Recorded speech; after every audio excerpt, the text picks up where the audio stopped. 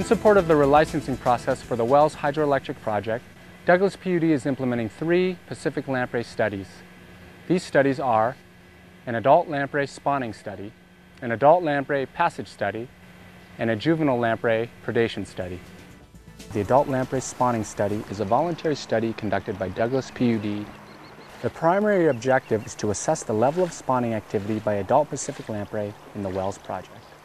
We've identified 4 areas in the Wells project area where there's potential suitable spawning habitat, and we've been surveying each of those 4 sites weekly for the past 3 months, and we'll continue to survey those. Well, usually we get to each of the sites, we take a water temperature measurement, record a time, some peripheral data, the weather, and then we begin walking from start, usually downstream to upstream, and scanning basically the site area.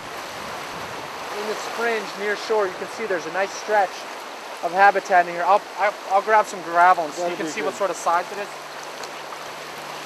So you can see that type of gravel. You can see it's fairly dominant in the substrate composition.